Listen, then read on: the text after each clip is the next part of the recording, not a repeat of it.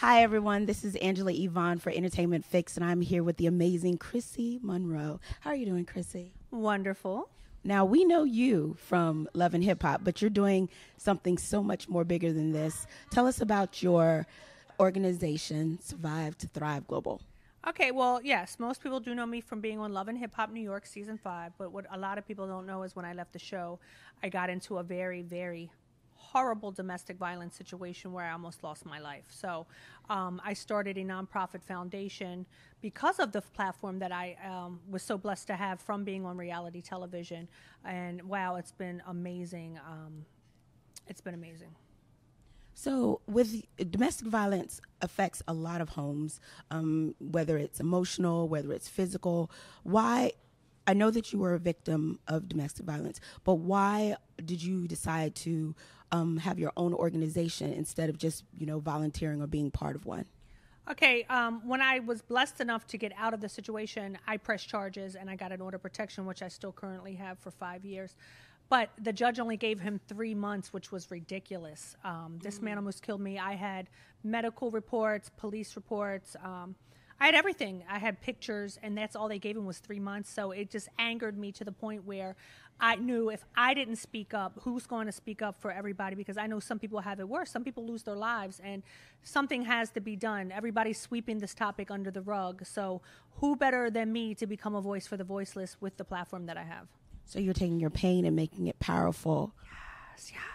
Yes. So today we're here because you are taking your power, and it's a toy drive, and it's a clothing drive for another victim, Esther Jimenez. Mm-hmm. Tell me, how did you guys meet, and why did her story touch you so much?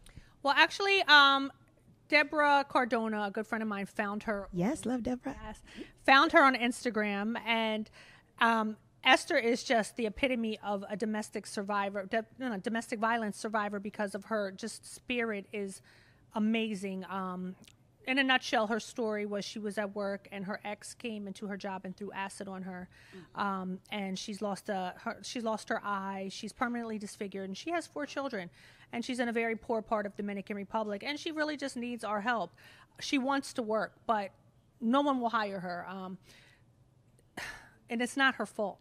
So, yes, we found her on Instagram. I love social media. It's amazing because you can connect with people from all over the world. It's the best thing ever.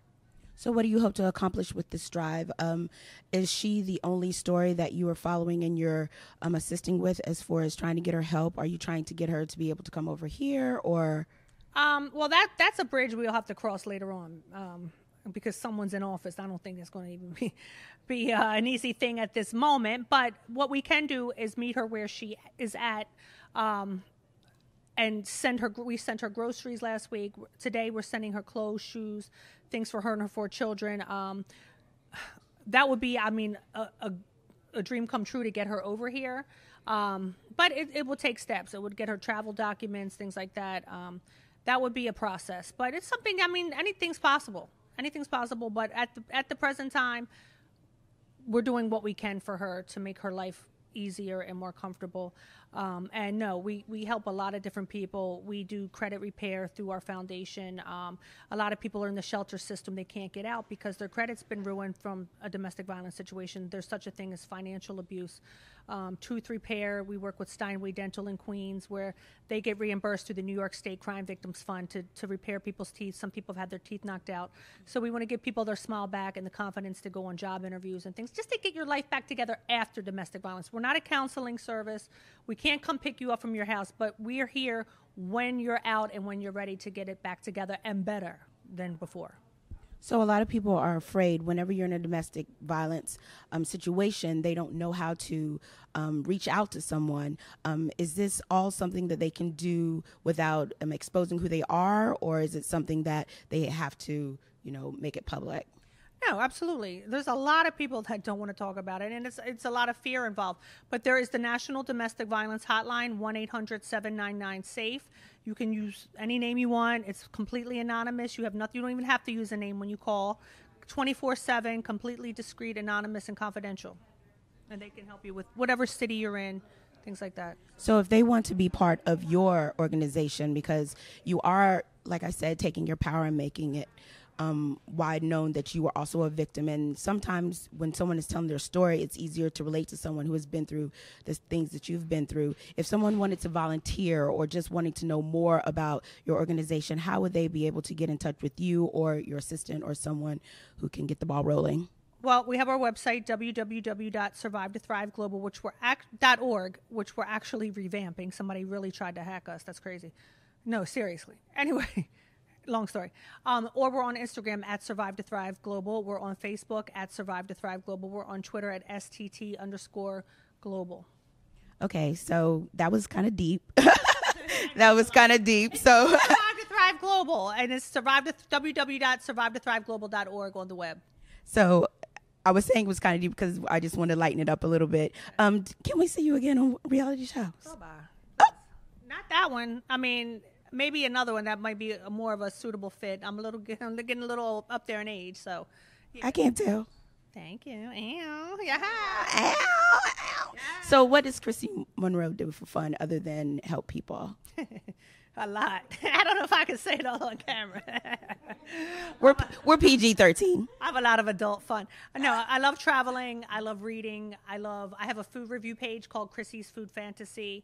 I just started a podcast with my bestie. It's called In the Closet Show. Yes, with my friend. Where can we hear that? We just started a YouTube channel and it's going to be on iTunes, but we're still figuring out how to use the little microphone thing and all. I know it's the worst. I have a few projects, and I also work with a prominent plastic surgeon in Paramus, New Jersey, Dr. Aiden. His wife is actually the newest cast member of Real Housewives of New Jersey, so you can see more about our office and more about Dr. Aiden. He's fabulous, double board certified. Anybody needs that tummy tuck lipo, hit me up. Yes. So, yeah, I'm doing a lot. And, yeah, so for fun, mostly travel and dating my younger men. Yeah. Yes, for the young man. Ow. Okay, so I have one more question for you. And a lot of people don't like to think about politics and things, but in this day and age, you know who we have in office. What are your thoughts? I don't really dig too deep into that. I'm surprised I even mentioned it earlier. It's just in the aspect of possibly bringing Esther over here, but I really don't comment on race, religion, or politics on camera at all, because believe me, people can get fanatical and they just looking and lurking and waiting for you to say something to kind of attack you. So I learned a long time ago that's one of the topics I don't touch, but I appreciate you asking. Thank you so much for taking time out for Entertainment Fix. You're the best. You were my favorite on Love and Hip Hop. I just want to tell you that. No, I'm dead serious. I'm dead serious. Andy's everybody's favorite. No, she wasn't my favorite. Chrissy was my favorite. Well, thank you so much for taking time out. I really appreciate it, and you're doing a great thing. Thank you.